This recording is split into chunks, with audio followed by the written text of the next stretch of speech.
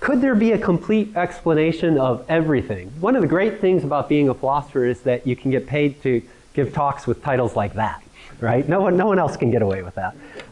Maybe theoretical physicists, after they've done all their important work, then they give talks like that when they're 50. But we do it for a living. I'm going to read to you a short little quotation from William James, the famous psychologist and philosopher from around the turn of the 20th century, that sort of sets up the issue I want to talk about. So James writes, "One need only shut oneself in a closet and begin to think of the fact of one's being there, of one's queer bodily shape in the darkness, of one's fantastic character and all, to have the wonder steal over the detail as much as over the general fact of being, and to see that it is only familiarity that blunts it. Not only that anything should be, but that this very thing should be, is mysterious." Line of his from his work, Some Problems of Philosophy. James his reflections didn't take him in the direction that I'm going to go, but I think he evokes very well the kind of question that drives the reflections that I'll be engaging in tonight. You might put the question this way: is contingent existence, and now, every now and then I'm going to probably let slip a little semi-technical philosophy term. I hope I do a good job of explaining them whenever I do that. But at any point in the talk, if you're feeling like, hey, that went by really quickly, I'm starting to lose it, right?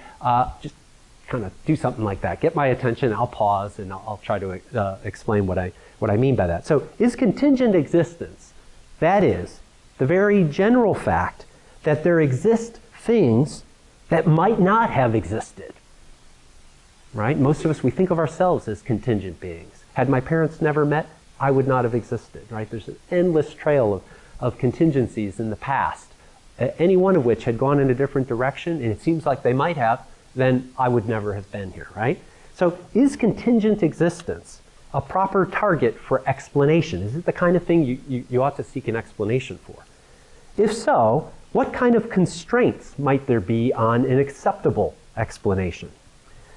There undeniably is a powerful impetus in all of us to ask the question, usually while waving our hands all about, why is there this, right? Why indeed is there anything at all?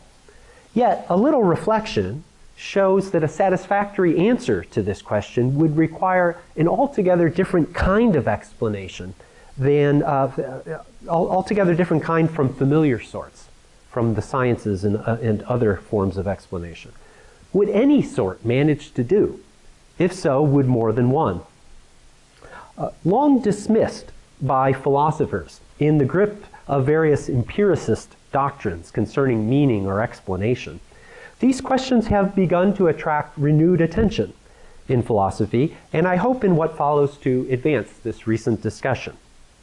I'm going to begin by reminding us, or informing some of us, why an explanation of existence itself is something that empirical science cannot possibly aspire to, despite the claims of some recent cosmologists, themselves following Einstein.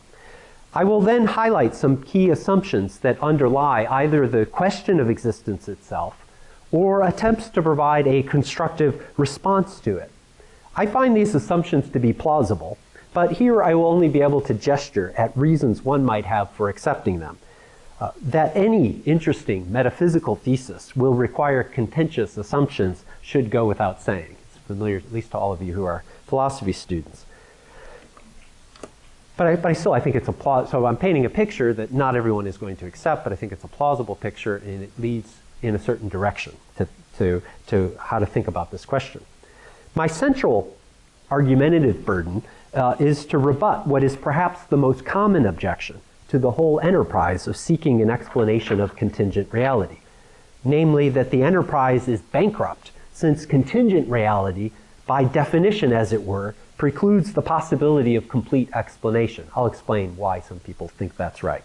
That if there are contingent facts, facts that might not have been the case, then the very idea that there could be complete explanation, no loose ties, right? Everything all tied up, nice and tidy, complete explanation, the thought is just in principle not available. So there's no good trying to seek one because you can't have it. I also respond to the typical fallback objection that the enterprise is animated by an implausibly strong form of rationalism, right, which people say no one believes in anymore. Maybe in the 17th century, Descartes, Spinoza, Leibniz, these folks went in for this kind of strong rationalist idea that you can explain everything, but we've learned better than that. That's that sort of objection I'll also talk about. My goal then is to get the question of existence itself back on the table of serious philosophical discussion by showing how it falls naturally out of an attractive, if inevitably contentious, metaphysical orientation that I'll describe, making plausible that its resolution must be non-naturalistic. Naturalism, there's no possibility of addressing this question in principle. I'll argue that. That is what I mean by naturalism. Sorry, there's another one of those. You forget after a while which terms are ordinary language and which are bits of philosophical jargon. Naturalism, just being very roughly the idea that nature is all there is, the universe, the cosmos. There's no reality that transcends the empirical world that we are part of and that science seeks to describe. Okay. So I'm going to argue that the resolution of the question of existence must be non-naturalistic, and argue that the choice between a thoroughgoing necessitarian picture, on which all is necessity, and one involving brutally unexplainable facts is a false one. We can have both contingency and complete explanation. I argue this last point through reflection on a broadly theistic metaphysics on which God is the source and foundation of everything. If my contention is correct, it's worth considering whether what other metaphysical schemes might likewise be consistent with complete explanation of contingency. I have argued elsewhere in the book that Jay referred to that a theistic form of such explanation is to be preferred to alternatives that at least I can presently envision.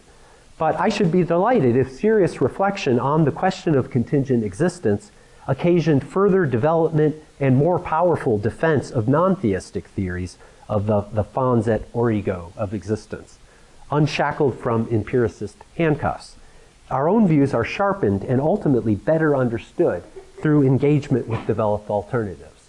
We learn more about how to think about God in relation to the world insofar as people articulate non-theistic pictures that pose challenges to some of the explanatory moves that we make. Right? You're sharpened through competition. So I often encourage my naturalistic colleagues to say, look, you got to take this question seriously, and maybe there are some possible ways you might go about this. I even try to suggest them, right? I trot out in my book, here, maybe you can think about it this way if you didn't want to go a theistic direction. So I'm trying to get people to think about the question without presupposing what the answer is going to be, though I tend to think it lies in a certain direction. All right. Ultimate explanation is not to be found in empirical science.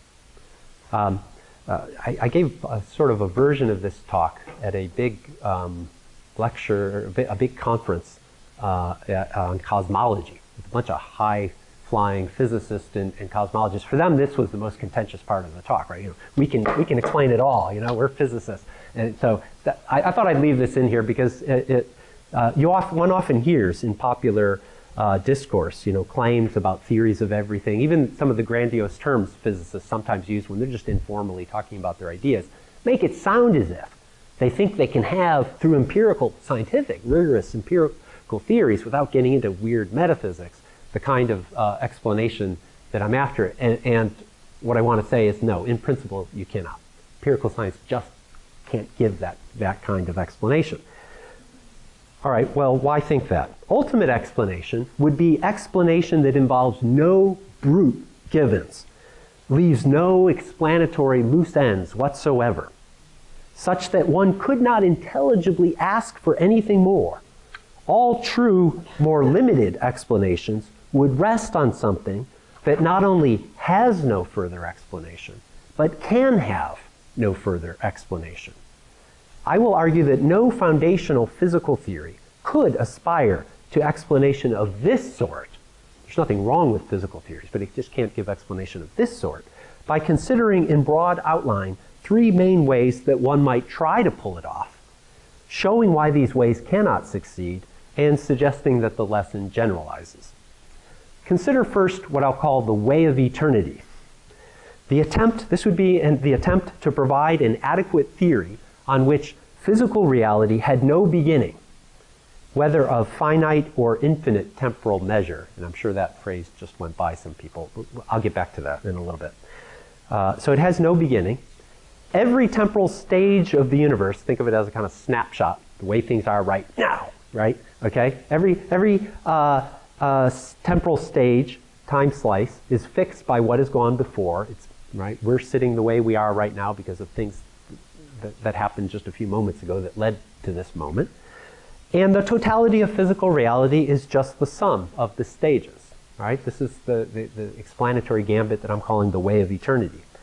The way of eternity is instanced by a generalized Newtonian theory of infinite space and time, by the contemporary physicist John Wheeler's theory of oscillating universes, which is kind of a fun idea. You know, you're familiar with the Big Bang, and you know, for a while, until the late 90s, physicists wondered whether maybe the universe would start contracting again, and we'd be headed towards the big crunch. They now think they have evidence to suggest that's probably not the case, but for a while they took that possibility seriously. So what we call the Big Bang was viewed from inhabitants, you know, on the other side. That was the big crunch that they were afraid of, right? And you just have this kind of oscillating expansion, contraction, you know, and you can imagine that going on infinite cycles. That would be an instance, that kind of theory would be an instance of what I'm calling the way of eternity, because there's no beginning, and everything that happens at each juncture is explained by what's gone before. Or by any theory on which our universe is generated by some primordial universe generator, itself eternal in nature, or maybe itself spawned by a sequence of structures that has no beginning. Different kinds of structures at each stage. All right, so there's the way of eternity. Second, there is the way of unification. Right? This is a different way of trying to answer the existence question. Here, this is the attempt successively to reduce physical theory's number of fundamental properties and property bearers, basic objects, you know, so like physics tries to boil down the number of basic kinds of particles. You've got electrons, quarks, gluons, and so forth, you know, and there's always this drive for a deeper theory that's simpler, fewer and fewer number of entities, fewer and fewer number of basic properties like mass, spin, charge, and so on. And the laws governing their coevolution through space-time, you want to kind of crunch those down too. This way's theoretical limit is a single, simple equation governing the distribution of some single, as yet unknown fundamental entity, realizing the physicist Steven Weinberg's dream, arch-reductionist Steven Weinberg, his dream of an equation that our descendants might display on their t-shirt. The theory of the universe, just a simple little equation, you know, kind of like E equals mc squared, which is not a theory of everything, right? But imagine a simple theory like that, and it captures the entire dynamics at the most fundamental level. With maximal unification, it suggests, comes maximal explicability, maximal, you know, intelligibility. You know, that's the best you could possibly hope for, the thought is, by way of explanation for why things are as they are. Finally, there's the way of plenitude, which is perhaps a little less familiar to most of you. This would be the attempt to provide ultimate explanation not by burrowing down or pushing back in time, infinitely in time, but by spreading out. Satisfyingly ultimate explanation may be achieved, it is claimed, through the devising of an elegant and empirically adequate theory that locates our universe within a vast structure of totalities, other universes, that exhibits completely non-arbitrary properties, right? So the idea is you envision that our universe might be just one of this vast plenum of disconnected island universes. And the thought is, if we get a kind of non-arbitrary distribution of the types of universes, we kind of like take it to the limit, every possibility realized, there's something pleasingly non-arbitrary. If there's just our universe, period, with all of its seemingly, you know, idiosyncratic quirks, you know, the particular balance of ratio of particles and so on, that go on at a fundamental level, that seems kind of arbitrary. It might seem to cry out for an explanation, but if all possibilities are realized, the thought is, there's something satisfying about that. It's just fullness, right? So it could be a plenum of disjoint island universes, or it could be a bunch of causally non-interacting n-dimensional space-times embedded within a single hyperspace of n+1 dimensions. Right, you maybe have heard of the idea of flatland, two-dimensional inhabitants of a two-dimensional plane. And to inhabitants of flatland, right, reality, they can only conceive the world in a certain way. But if flatland's embedded in our world, we could be looking down on flatland and talk about flatland in ways that they would find unintelligent, because they can't look up, so to speak, through the third dimension, right? But, well, now, suppose you have a bunch of three-dimensional realities, and ours is one of them, within a four-dimensional hyperspace. You got all these non-interacting three-dimensional, kind of hermetically sealed totalities, and you got this vast hyperspace. You could get lots and lots of what are in effect different distinct universes, even though they all inhabit a single massive space-time. That'd be another way to go with this plenum idea. This way's limit case involves the existence of all mathematically consistent totalities, all possible universes, including every hyperspace configuration, as the MIT physicist and closet metaphysician Max Tegmark proposes. If you Google Scientific American and Max Tegmark and multiverse, he's got lots of popular presentations. He's very attracted to this idea. He's really a philosopher more than a physicist. He's got tenure now, and he's really spending his time kind of spinning out these really elegant, he's got beautiful pictures, to kind of give you an intuitive feel. Have fun with that.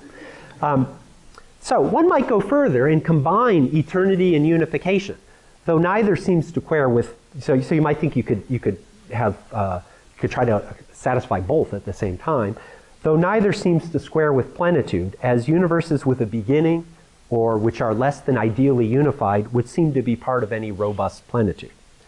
All right, suppose first that some version of the way of eternity were correct.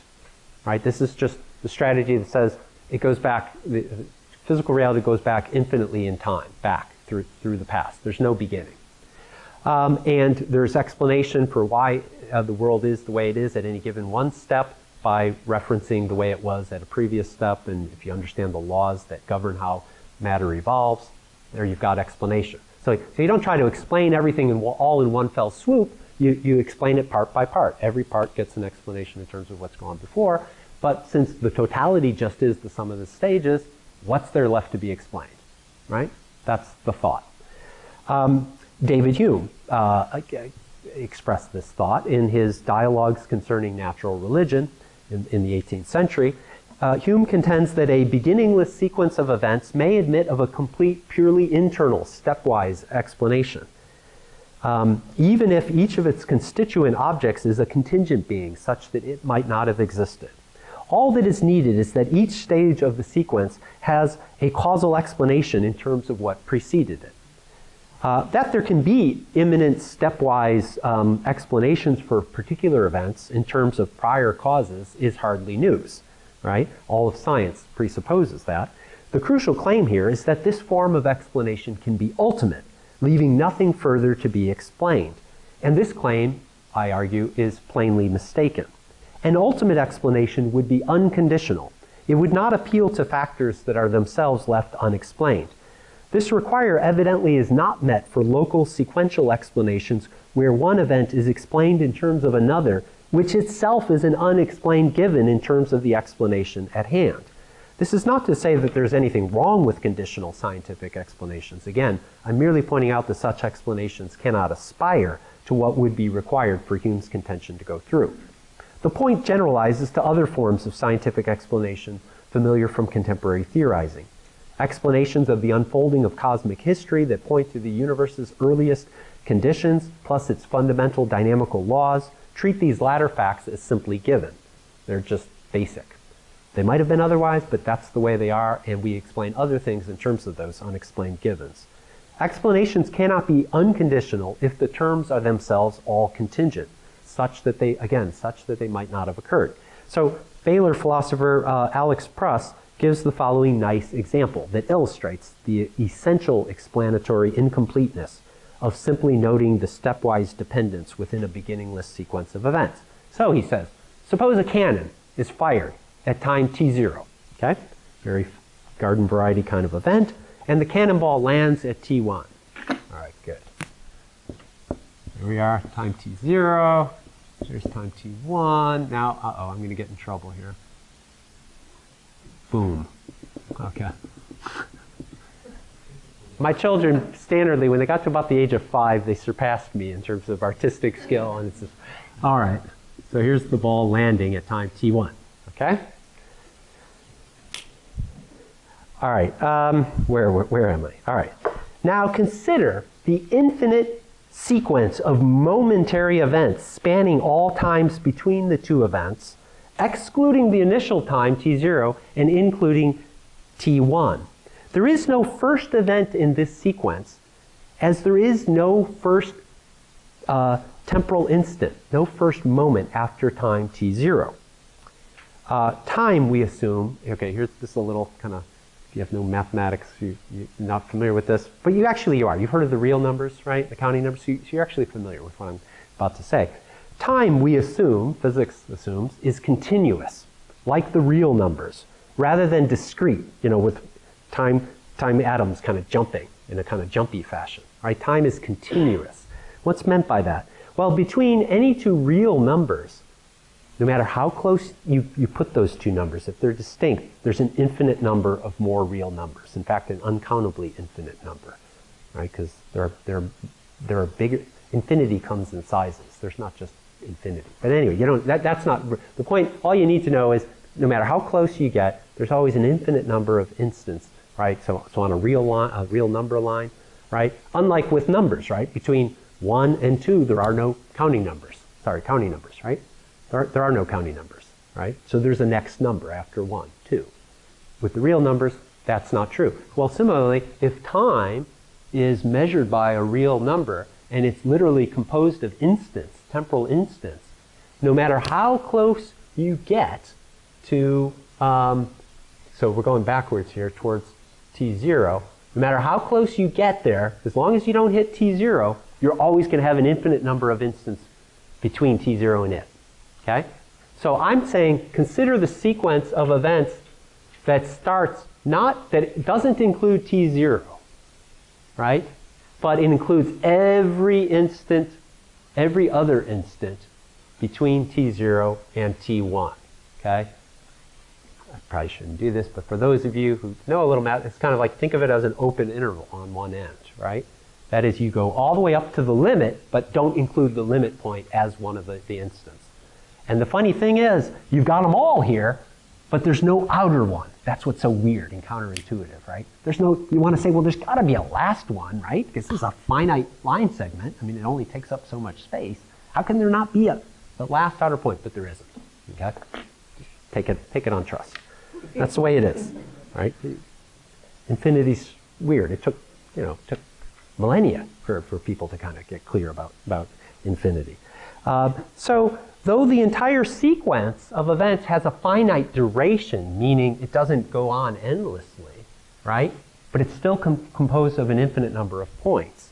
And it still meets Hume's envisioned scenario of a beginningless infinite sequence of events. Again, if we keep t0 out of this, this has no beginning, no first moment, right, going back. Each is causally dependent, presumably, on events that preceded it. The reason why the cannonball's up here at this point is because of the momentum, right? They carried it to that point in terms of what was going on immediately prior to that point. Hume should conclude, then, that this series is explanatorily complete. That is, again, where the cannon's firing is excluded. We're supposed to say this trajectory is internally explanatory complete. Why? Because, again, there's an infinite number. There's no first element going back, right? And each is explained in terms of what's gone before, but that's obviously false. The entire sequence of events has at least a partial explanation in terms of an event external to the sequence, the firing of the cannon at t0, right? Now, one could object that in this, all right, well, I'm going to skip that objection. It's a nice point, but I got to move along. So, all right, I'll skip that. If you want to ask about it, say, well, what about the case where it's not finite duration? Does that change things? My claim is no, and we could talk about why if you want to. Now, the same, there is reason then, well, no. Here. We might hope to be able to conjoin eternity with the way of unification. But even supposing in eternal physical reality that is maximally simple at the fundamental level in terms of its ontology, its dynamics, its topological structure, get this beautiful, elegant simplicity, right? Ultimate explanation would still elude our grasp.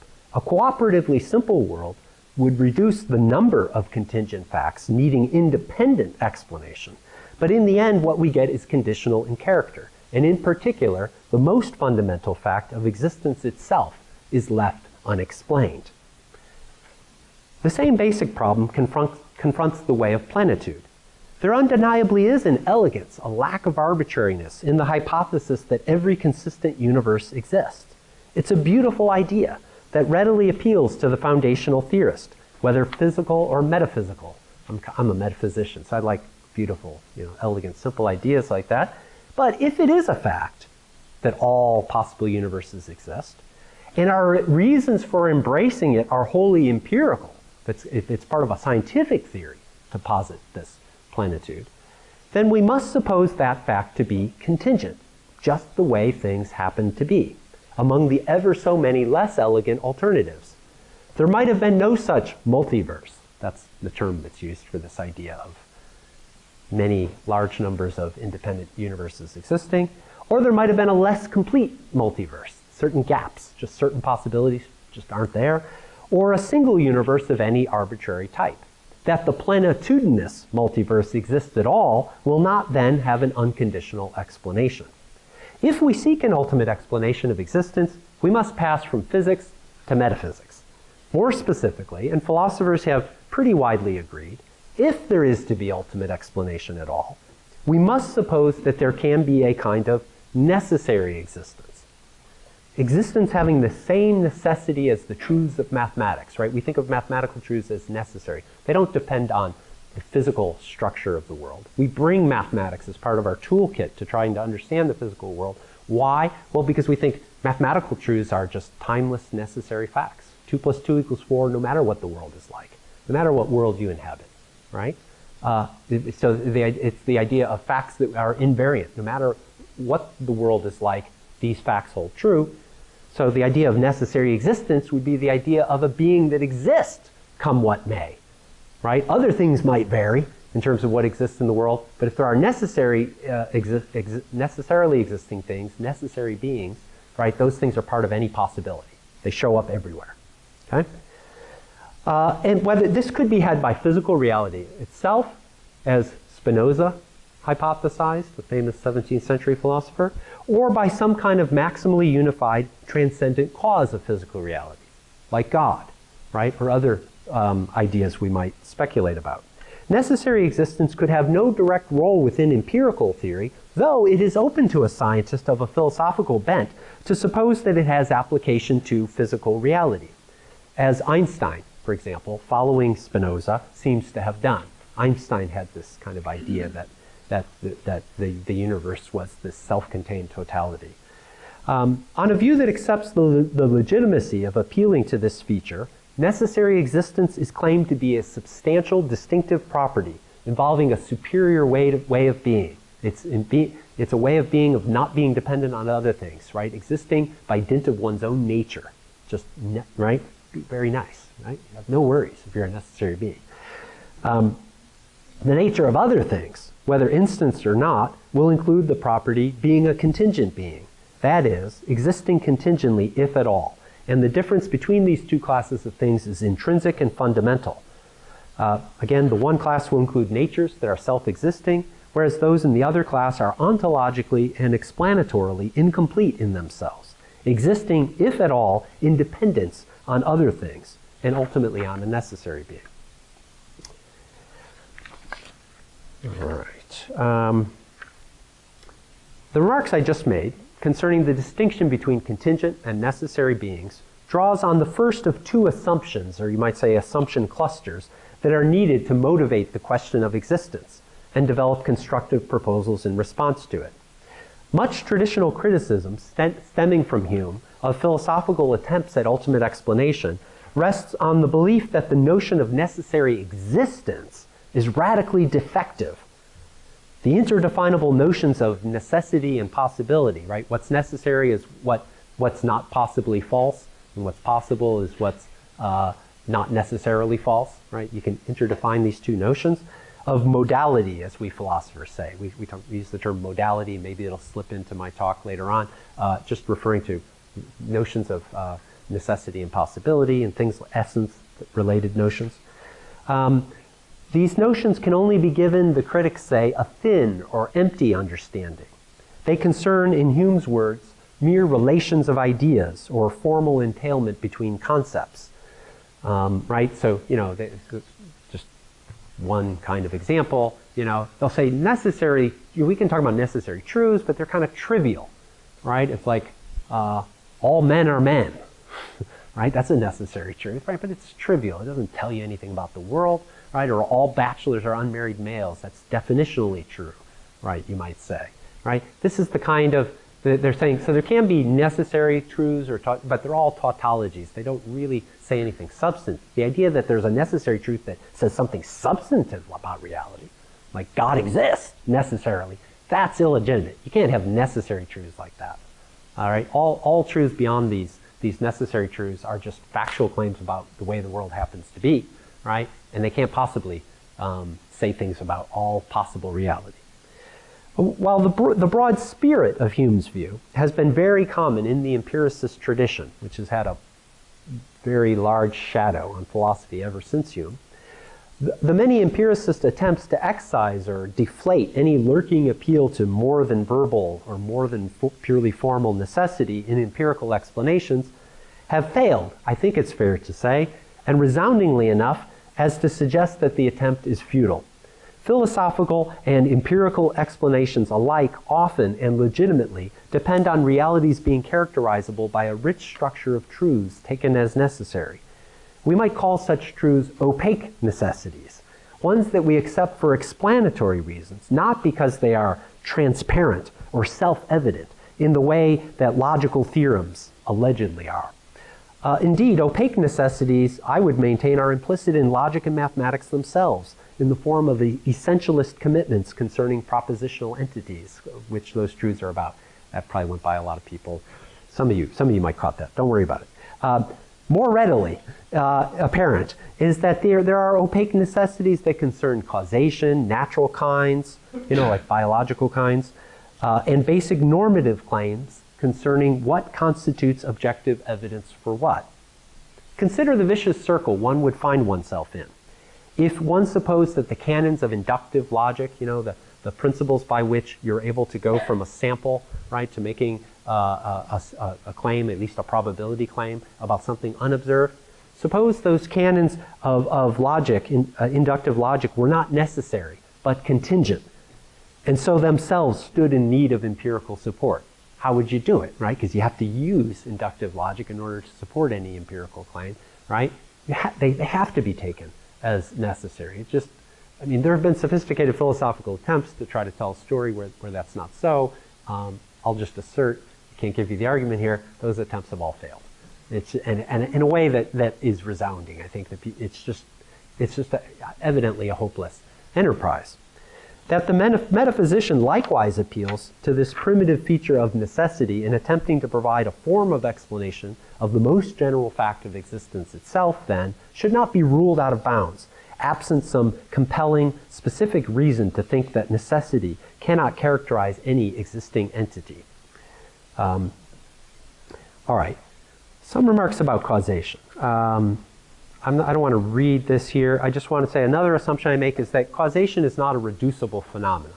Some influential philosophers, again following Hume, who's a very influential figure in philosophy, have wanted to say we could try to analyze the idea of causation, the causal relationship when one thing makes another thing happen, such that causation, in some sense, facts about causation really consist in a whole bunch of non-causal facts about just how things are laid out kind of in space and time and certain patterns that we observe.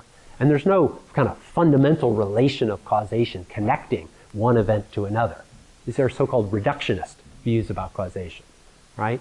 Again, I think this is a program that people continue to pursue, but I think especially in the last 10, 15 years, a lot of people are coming around to how implausible this program is, right? Causation, we need to to suppose is a basic kind of relation in the world. It's a basic explanatory relation. It's just this primitive, one thing's making another happen. We can say a lot about it. We can characterize that notion in various kinds of ways, but at its heart, it's a kind of primitive disposition, a tending, right, of things have to unfold in certain kinds of ways. That's relevant to, well, it's kind of in the background of some things I say later. I won't sort of explicitly refer to it. So let me leave it at that. I need to get moving along here. Okay, here's my final preliminary set of remarks, right? The preliminary remarks take up most of the paper, so don't panic, okay? It's like, you know, there's a lot of kind of laying the groundwork and that sort of stuff, and then I want to look at a couple of arguments kind of quickly. We should distinguish between explanations, properly speaking, and what you might call explanation schemas, outlines, that specify a mere broad outline of the causally relevant features of some cause, some putative cause, and the way it works. But we should recognize at the same time that we could have reason to endorse an explanation schema, a mere outline of a story, explanatory story, even in the absence of an explanation that fills in the missing details, if the schema seems to provide the only or the best form of answer as measured by material adequacy and other standards of theory comparison. Note that Darwinian evolutionary theory is, in effect, a rich explanatory schema that entails, if it's correct, that there are possible true explanations of a certain type for ever so many specific facts about biological history, most of which are unavailable to us in any detail. Right? You can't go back, and we don't have an entire, complete, biological history of life on Earth. We could not possibly have that, right? So it's a form of explanation that says every specific facts, most of which are unavailable to us, have a type of explanation, right? So it's a kind of a schematic, but it's still a very powerful form of explanation. All right, consider the claim that the totality that is the physical universe is metaphysically contingent, need not have been, while being a timeless causal product of a being that exists of absolute necessity. There's my explanation, okay? This is not much of a possible explanation of the universe, since it tells us nothing about the manner by which and the circumstances in which the necessary being gave rise to it. It just says, contingent reality, necessary being caused it, boom, end of story. It's extremely schematic, right? Now, we might give the claim a little more specificity. We might say the necessary being blindly and inevitably emanated the universe of necessity. It's a kind of blind, deterministic cause. In which case, the universe itself would turn out to be derivatively necessary, though not necessary from itself. It's necessary, on this picture, necessary being necessarily gives rise to this contingent reality, right, which it turns out had to have existed because it's a necessary product of a necessarily acting being. Alternatively, we could suppose that the necessary being capable, that generated the universe through an internal, non-deterministic mechanism, in a kind of chancy way, right, in kind of a probabilistic way, in the way that statistical sciences don't specify causes that guarantee outcomes. They just specify causes that give objective probabilities of certain outcomes coming about. So it's consistent with the cause existing that whatever actually followed it might not have happened, right? It might have been one of the other possible outcomes. So but we could suppose an impersonal, causal, universe-generating kind of cause like that. Third, we might say instead that the necessary being is a personal agent whose actions are guided by purposes. It caused the universe in accordance with some goal or set of goals. This option subdivides into two possibilities. On the first, the totality of its goals and beliefs rendered it inevitable that it would give rise to a universe of just this sort, which perfectly reflects these goals. This is the kind of view Leibniz had, right? God is the perfect being, right? So he sees all the possibilities. He recognizes that a certain universe is the best of all possible universes, according to some way of evaluating these things. And so God, being a perfect being, inevitably is going to choose the best, right? That's one possibility. On the second, the reasons that motivated God to actually bring about this universe were resistible. The being might have chosen a different sort of universe, even holding fixed its actual goals and beliefs. This accords with the more traditional theistic view, right? God, in fact, creates this world, but he needn't have done so. Could have created any of a number of other possibilities, or indeed could have created nothing at all. That's the more common theistic view. While all these explanatory schema are a little more informative than the initial bare bones thesis, they are still far from full explanations. And there are other similarly sketchy possibilities besides. We could, for example, try to follow Einstein and his hero Spinoza in thinking that appearances to the contrary, the universe itself is a self-contained, wholly necessary being, right? Down to the last most contingent seeming fact, that there is a water bottle on this lectern, exactly on that spot, at this moment in time, Spinoza would say is an absolutely necessary fact. It could not possibly have been otherwise. That seems kind of counterintuitive, but Spinoza will say the reason it seems to you like it might have been otherwise is that you're ignorant of the full range of causes that preceded it. If you could see, the marching forward of the universe, the ineluctable machinery of the universe unfolding, and the fact that the universe itself had to have existed, if you could see it at its deepest nature, then it would be plain to you, right? That it was absolutely necessary that that little part of reality was as it was right then, right? But we can't see that, we're finite. And that's why we get the illusion of contingency, Spinoza would say, okay? All right, so these are all these hypotheses are only schematic, but it's possible that you could have reason to embrace a particular one of them, even if precious few additional details are forthcoming, even if we're not capable really of generating further details. We could have such reason if one of them seemed to work on reflection, it seemed to do the explanatory job we're looking for, and not to generate insoluble puzzles of its own. And two, we had weighty reason to think that each of the alternatives we can envision either implode on examination, that would be the best case, or less decisively, they face grave problems for which there are no clear remedies.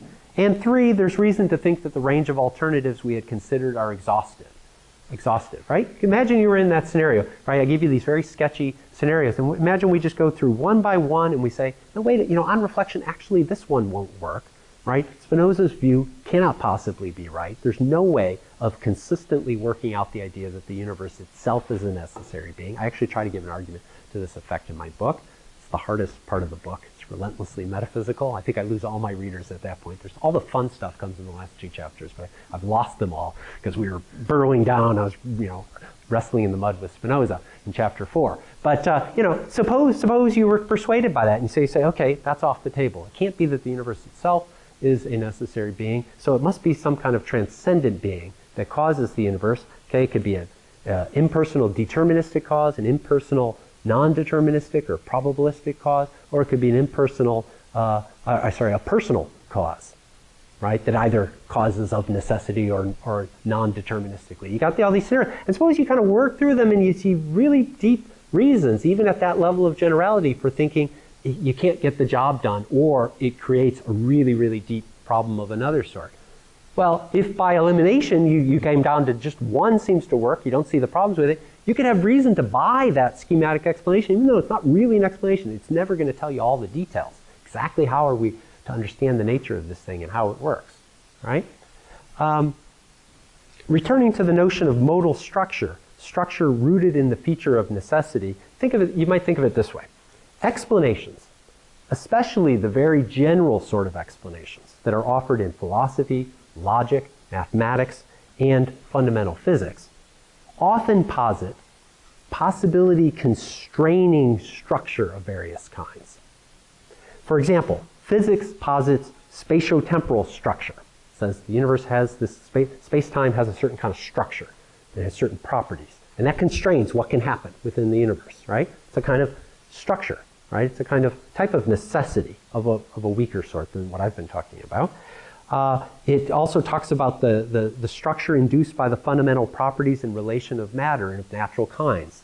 Right? So the fact that electrons and quarks and so on have certain specific kinds of properties, and these properties interact in a certain way, constrains how the universe can evolve forward from here. Right? It's a kind of structure that the universe has. Not just anything can happen tomorrow. It's got to be something consistent with the basic nature of the stuff, the engine that drives the universe. The philosopher who tentatively endorses one of the existence-explaining schema that I mentioned is positing an additional kind of structure to reality, a necessary ontic dependency of contingent physical things on a necessary being. Like pure mathematical structure, but unlike spatiotemporal structure in physics, it's conceived to be structure that would obtain for any possible reality. Okay, laid a lot of preliminaries here. Everyone take a deep breath here. Now we can get into the argument that I think you should be able to see what's going on. All right, here's the most common objection. I've been talking in very abstract terms about this kind of explanatory, wanting to explain contingent existence.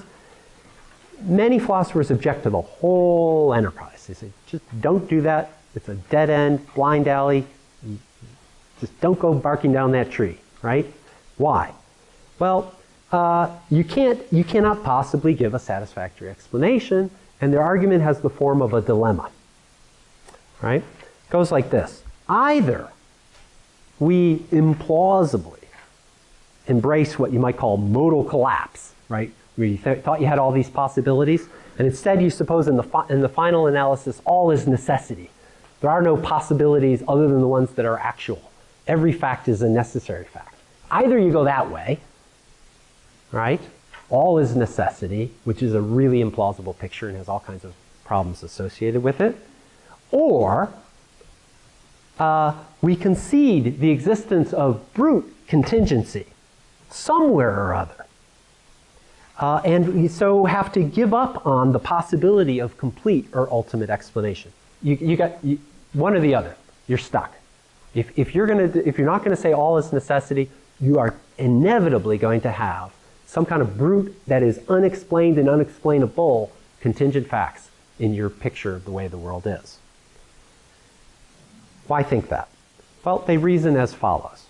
If there truly is a sufficient reason for every truth, a reason why that truth is so and not otherwise, then every truth will be a necessary truth, because a direct consequence of the fully explicable and hence necessary activity or choice of a necessary being. So you're saying, look, if you've got a necessary being in reality, okay, well, its existence is necessary. That's what we mean by calling it a necessary being.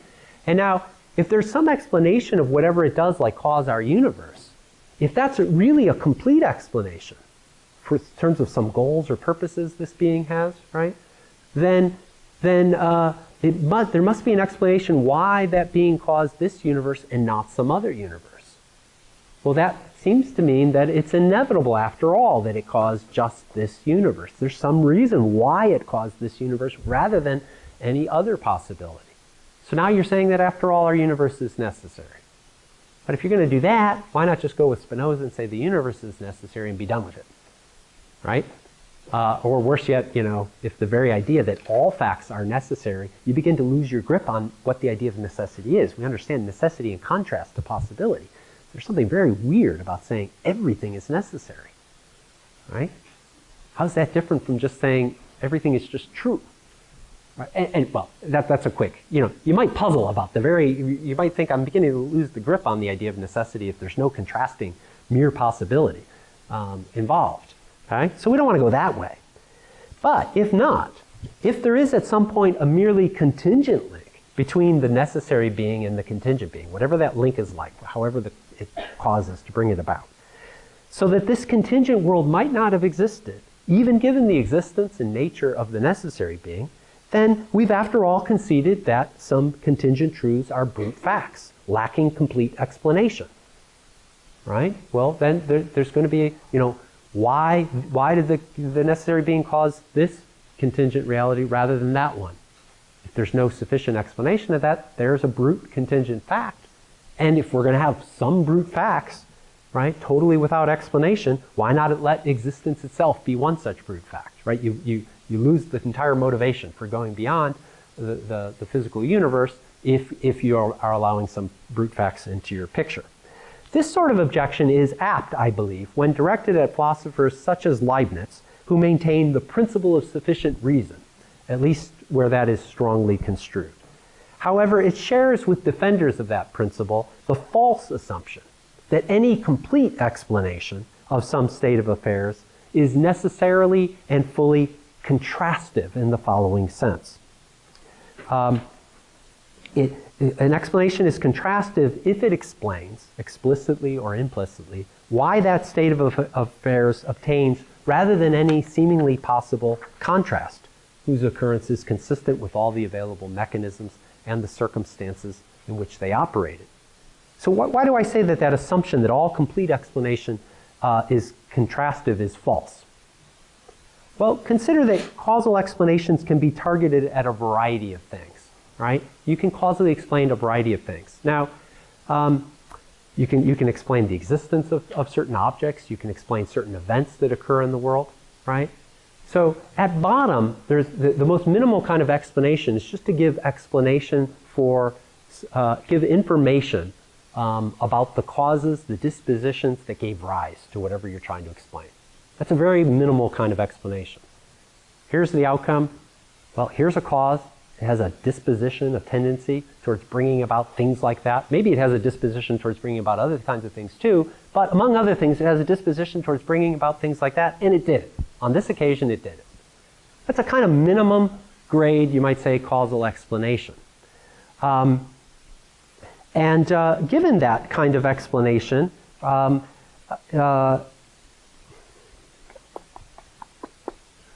we get an explanation for every event that occurs, even if we can't explain, well, why did that event, that outcome happen rather than some other possible outcome? Well, that's a kind of contrastive fact about, we're asking now a kind of fine-grained question about what occurred.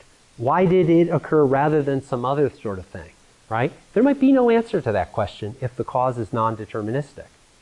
But that doesn't mean that you haven't given explanation for what in fact happened.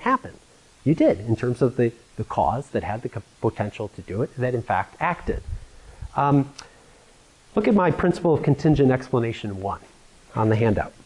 The existence of every contingent basic individual and the occurrence of every concrete event in or among such individuals has a true minimum grade causal explanation, one that cites the activation of a dispositional tendency, possibly non-deterministic, in a distinct entity or entities.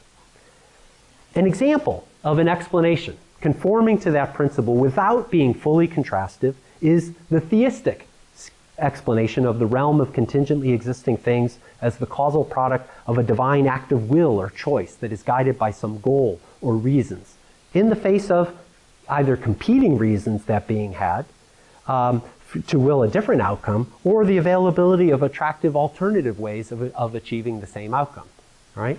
It's a common human phenomena that sometimes we have a goal. There's more than one way to bring about that goal, right? We make a choice.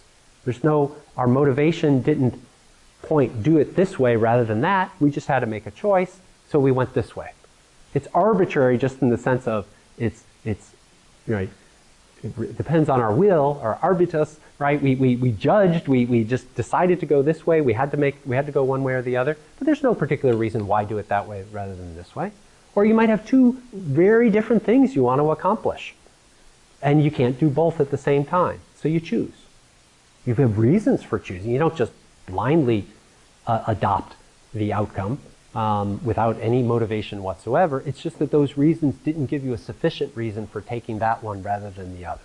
Similarly, we could think of God as a being that could choose to create a contingent order like ours, even in the face of conflicting motivations that might have led God to create a different kind of reality altogether. But then the person says, but now what happened has no explanation then. But that's not true, right? It has explanation in terms of the goals that God would have that would favor this outcome, and the capacity God has for bringing about that outcome.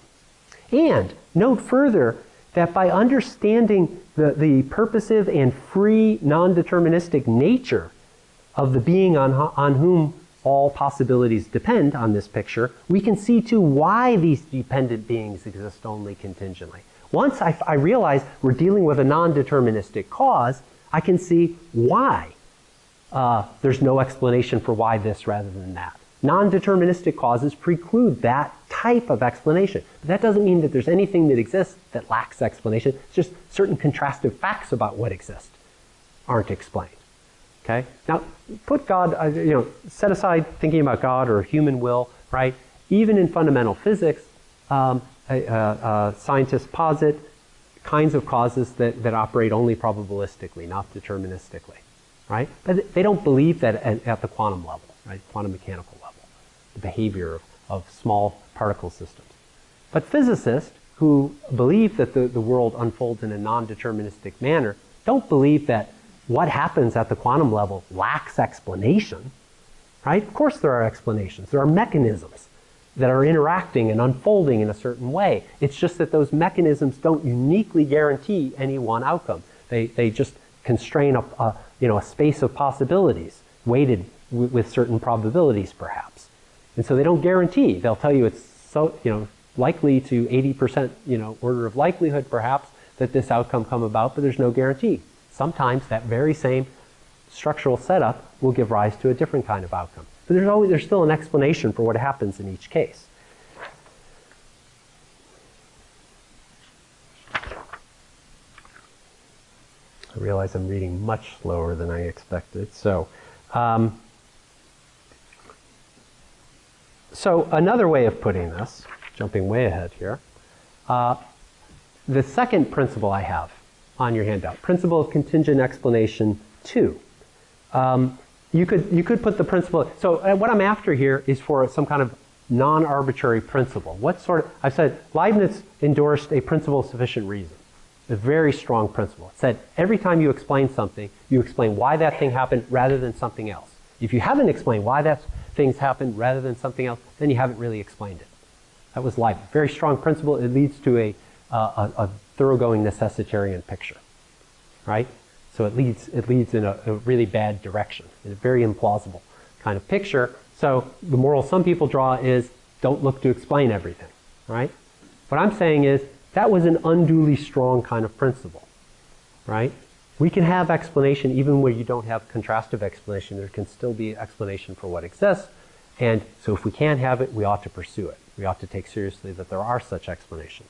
So I have the second explanatory principle, which you could think of is as you have it. For every contingent event or fact, either there is a true explanation of it, or there is a non-vacuous true explanation why that fact has no true explanation. Right? So this is a completely general principle. So I said, that this universe existed rather than some other possibility might not have, that contrastive fact might have no explanation. But it's not just a brute unexplained fact. There's actually an explanation why that fact has no explanation, right? Because contingent reality is the product of a non-deterministic cause, right, which precludes that kind of explanation, right? Another way to think about this. Deterministic causes in science or in metaphysics would give you contrastive explanation. Where you have mechanisms that are probabilistic only, right? It's not as if you're getting a wholly different kind of explanation. You're still getting a causal explanation for what happens, right? But you're not being given a guarantee that a certain outcome would have come about under just those circumstances. And therefore, there's no possibility of a contrastive explanation, right? But it's not as if suddenly in a non-deterministic world, there are these brute, unexplained facts, right, that crop up, right? No, because and the reason it's not a brute, unexplained fact, because we understand why you can't have contrastive explanations of a certain kind. The causes that exist, that structure reality, don't permit that. They operate in a non-deterministic fashion. And a consequence of that is you're not going to have certain kinds of contrastive explanations. Since they're consistent with the possibility, more than one possibility, you're not going to get an explanation, well, why this rather than that on any given occasion. Okay? It just did it that way. On another occasion, it might be it just did it that way. That's the way it is. Now, this way and that way, those individual occurrences are explained, right? But these certain contrastive facts about them are not explained. But we understand why. There's nothing brute and mysterious about it. In a way, by contrast, we're a contingent existence. To lack explanation altogether, as contemporary philosophical naturalists suppose, there would not only be no explanation for this fact, the fact that this universe exists, but also no substantial explanation that enabled us to see why it has no explanation. It would be brute. Can you see the difference? Right?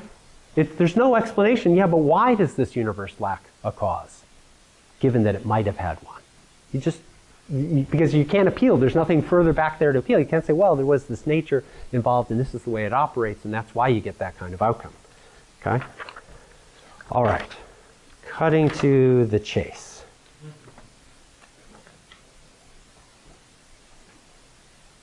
Which existence question? You might think this is really strange.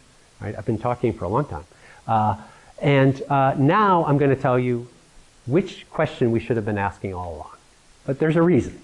Right? The reason is things I've said already now put you in a position to appreciate why certain ways of formulating the question of existence, the why questions, are bad ways of formulating a question. And they're to be distinguished from other ways. And people regularly run these different ways together. Okay? Now I think you're in a position to see why. It's commonly put this way. Why is there anything at all? But this very general formulation admits importantly distinct ways of making it more precise. Here are some more precise ways. What explains the fact that there are contingent things that might not have been? What explains the fact that these contingent things exist? What explains the fact that these contingent things exist rather than those other apparently possible others? And why are there any contingent things rather than there being nothing contingent at all? Those are all distinct questions. They are not the same question, and there being an answer to one of them doesn't guarantee that there's an answer to all of the others. I suggest that the best way to formulate the question is this. It's not quite as pithy as why is there anything at all, but this is philosophically the best way to put the question, and I have it on your handout. Are there contingently existing objects? And if there are, why do those particular contingent objects there are exist and undergo the events they do? The reason to prefer this formulation is that it presumes the least about what is there to be explained and what form a true explanation may turn out to have. See, the problem with the principle of sufficient reason is it dictates the form of explanation that has to be given, right? Spinoza and perhaps Einstein want to question the common assumption that there are any contingent truths at all, right? That's why I have that first clause in there. And I think Spinoza should be looked at seriously. It should be addressed seriously. After all, it's the most economical way to go. Just suppose that the universe is a necessary being, and you don't have to posit anything further in your picture of reality. So if you're just looking for explanatory arguments for a being like God, right, this looks simpler, right? So it should be addressed. I do address it, and I think there are problems with it. But so I don't want to beg the question against Spinoza by presuming there are contingent facts. I want to argue that matter with him. And the second half of my formulated question sets a kind of minimum bar for precluding brute, that is wholly inexplicable, contingent existences or occurrences in reality. Some explanations that are consistent with my two principles of contingent explanation are not consistent with the principle of sufficient reason, but are no worse for that. Contingency rooted in indeterministic causes need not be brute. All right. I was going to say a little bit something about J.L. Mackie. You got a couple of, I'll just summarize in about 3 sentences, right? So some people say, oh, this is so rationalistic, you're looking for these metaphysical causes we don't have a direct empirical handle on. There's no discipline, like you have in physics where you have controls and experimental results. This is kind of crazy, right? Why should we go in for this kind of style of explanation? First of all, distinguish two claims, and these are at the bottom of your handout. Distinguish the claim that existence has an explanation from the claim that human beings are capable of laying bare the full intelligibility or explicability of reality. That second claim would be ridiculously grandiose, right? To think that we're capable of, in full detail, seeing all the explanations. So if God exists and has created the universe for purposes, we can understand everything about what's going on there, right? Why God, what his nature is like exactly, in a full sense. Of course not, right? But it's not so grandiose to say there is, in principle, an explanation for anything that exists. So that's the first thing. I just want to say those are two different things. Second thing I want to say is a philosopher who denies that there is an explanation for contingent reality is actually committed to a very strong claim. In fact, it's equally strong. It's committed to a claim that is implicitly a necessary truth.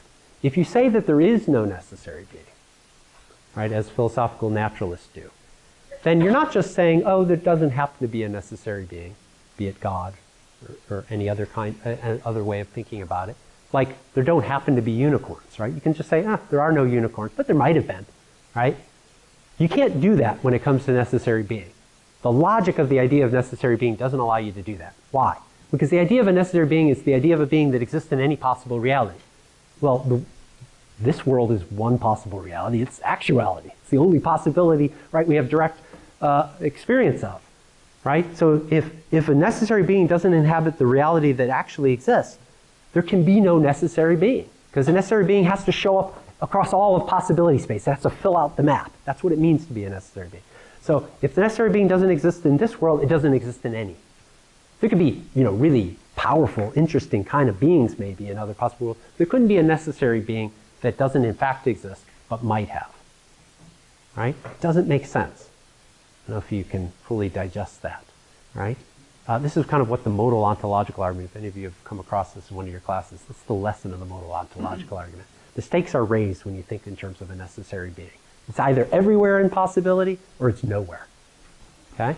So, someone who says there is no necessary being is making a strong claim. Nowhere in possibility even is there a necessary being. The person who says there is explanation says everywhere in possibility there is a necessary being. Which way should we go? Well, here's one thing to be said in favor of the second alternative. It fits with our intuitive judgment, our intuitive hankering after explanation, right? That there can be explanation, right? It looks like I've got to buy one of two very strong claims about the totality of possibility space. No necessary being out there, or it's everywhere, right? The one does some explanatory work, right? If there is a necessary being, then it allows for the possibility of ultimate explanation of contingent reality, right? So that's a reason to favor it. Well, that's all I'll say. Sorry I took as long as I did. Thanks.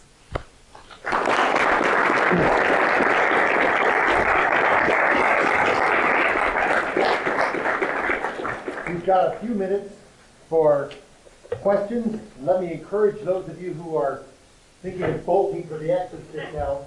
Oftentimes things become clearer in Q&A than during the original presentation, because you can settle in on a particular issue that might unlock several pieces of the puzzle for you. And let me just say, no question is too simple. We'll entertain anything. So please, your questions.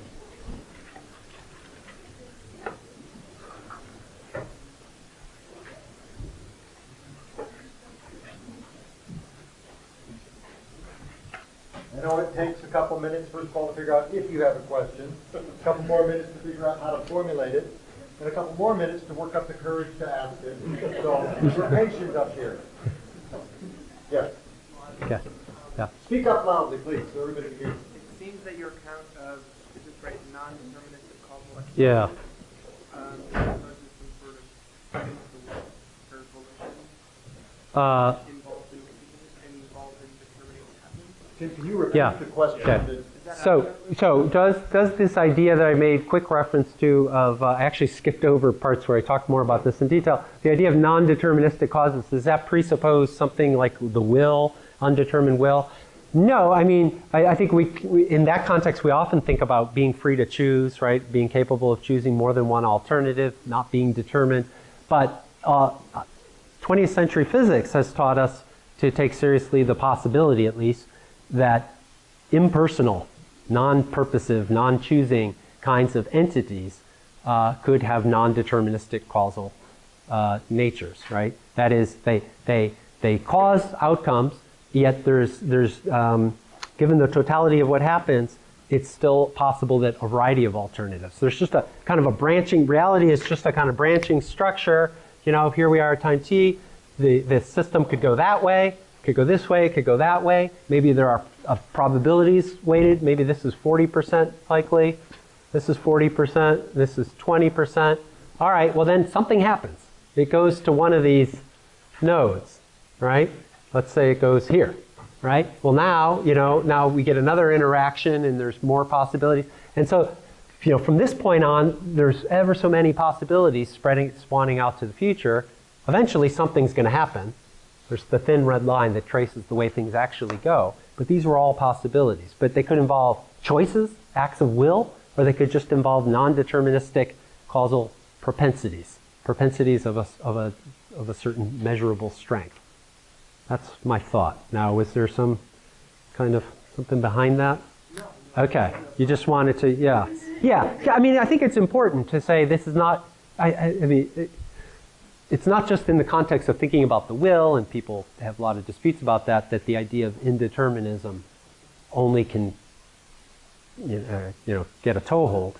You can think of it in purely physical systems of an impersonal, non-purposive sort as well. In fact, quantum mechanics, as standardly interpreted, is just such a theory, and it's a very powerful theory.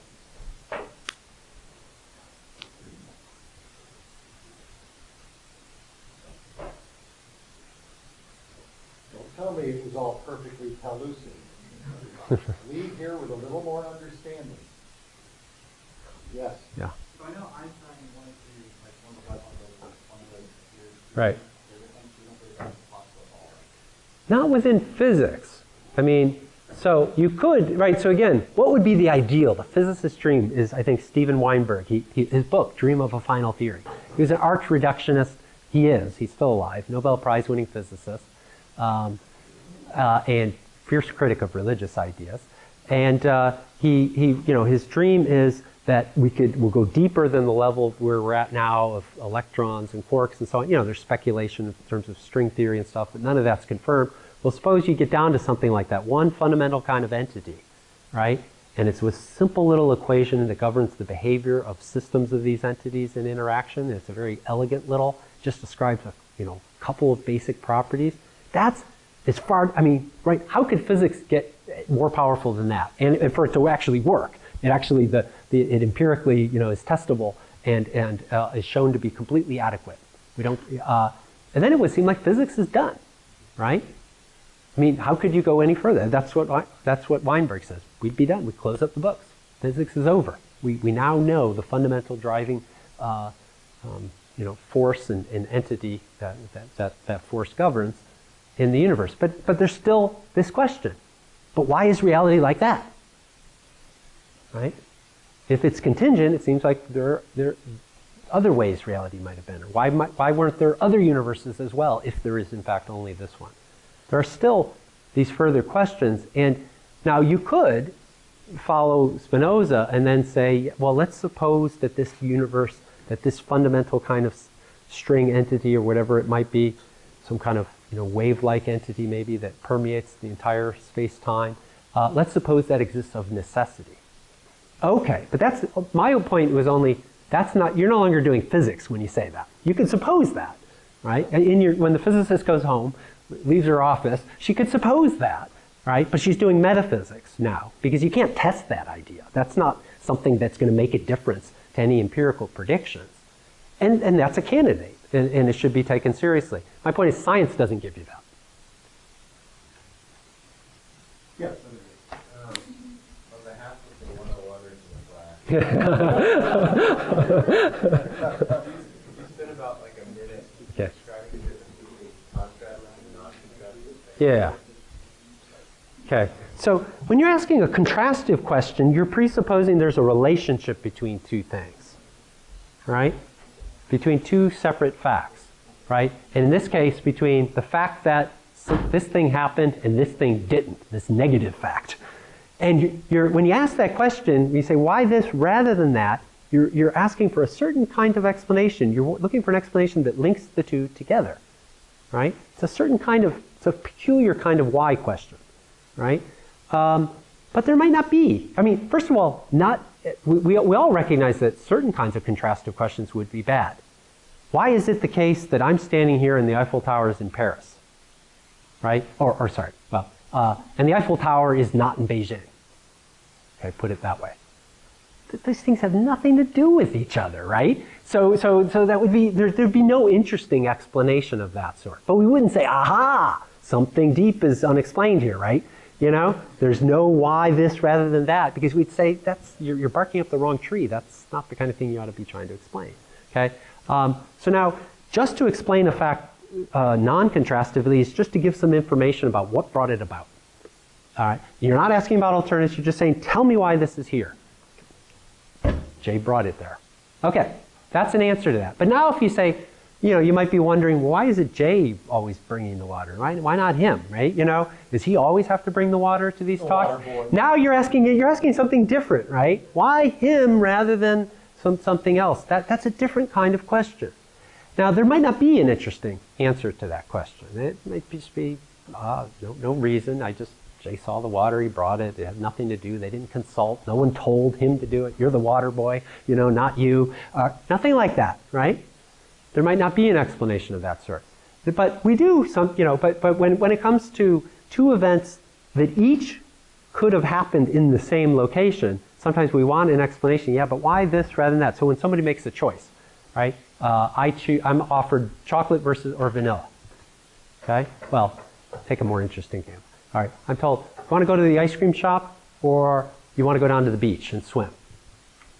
Do one or the other. I can't do both. I've only got a couple of hours, right? Let's say I choose to go to the beach. Okay? And you say, why? Why did you go to the beach? You're asking a non-contrastive, you're not contrasting it with anything else, just why this? And I say, it was a beautiful day. Just the thought of being out near the water and taking my shoes off and walking in the water just appealed to me. I thought, that'll be fun. I haven't done it in a long time. Whatever I say to you. Okay, yeah, you say, yeah, but you were invited to go to the ice cream shop, right? Some people went down there. Why didn't you do that instead? There might not be a good explanation of that.